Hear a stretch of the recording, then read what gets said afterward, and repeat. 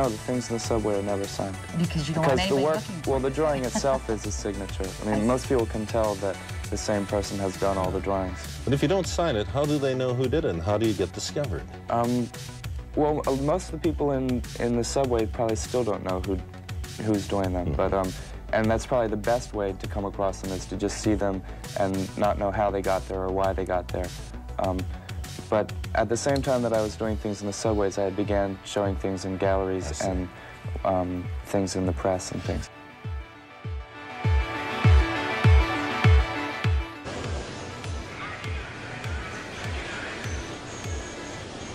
Birth, death, love, war.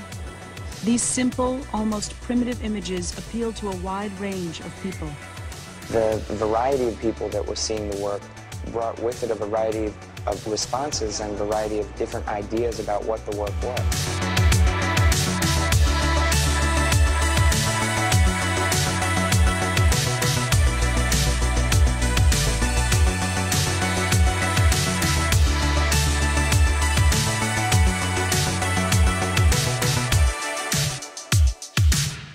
Paris, London, Brazil.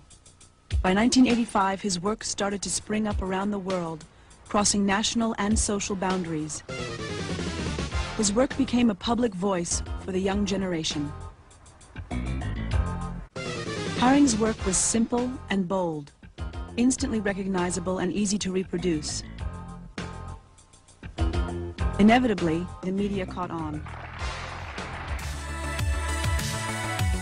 In 1986, he opened a shop of his own. The Pop Shop opened in Lower Manhattan. A wide range of Haring merchandise became available to shoppers of every kind. Yeah, I would like to get the bouncy thing with the black shirt. I like what he draws. I think it's cool. Some critics called it a sellout. The Pop Shop was more really a response to what was already happening in the world than it was something that was just an idea that was initiated on my part. I mean, the Pop Shop sort of grew naturally out of what the work was becoming anyway. The images had become part of the world. There's a lot of information that's really important to be passed on to people, and that if it's done in a way that's interesting or is good quality, then it makes people even more interested in the thing that they're seeing or that they're learning. A lot of my quote-unquote introduction into the commercial side of things has been totally misunderstood and misrepresented especially by art critics or by sort of critics at large. I mean, people don't understand that there could possibly be any other motivation to do something that reaches a lot of people or to communicate in a different way, in a new medium, in a new technique.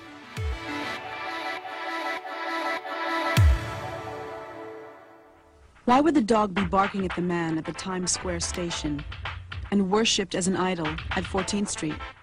If there was a secret behind the subway drawings, it was semiotics, the theory of signs. At the School of Visual Arts, Haring studied semiotic theory and discovered that images can function like words. He uses images to create a language, like words in a sentence. The meaning of each symbol varies depending on how it is combined with other symbols. The drawings had become almost a vocabulary. There were flying saucers, there were pyramids, things like this glowing rod that sort of was an archetypal weapon. I mean, it was anything from the sword and the stone to Darth Vader's glowing rod. It sort of had this timeless, universal kind of thing where I was trying to, I think, use things that cut through all of culture and all of history. Once I started to realize that exactly how I was communicating, I started to be much more aware of what I was communicating and really trying to sort of be more in touch with what exactly was going back and forth, and not so much just putting out abstract thoughts, but really trying to guide people to see particular things and starting to deal with more social concerns. A loner in the art world, but not to the rest of the world. Keith Haring, a stubborn optimist about life, about art, about people. If you love life, if you appreciate life and humans, then you should be against anything that's going against life and against people. I mean, when something is that obviously wrong, you have to be against it. You know, and I think it's partly responsibility, but it's partly just a natural response to seeing something that's wrong and wanting to say something about it or do something about it.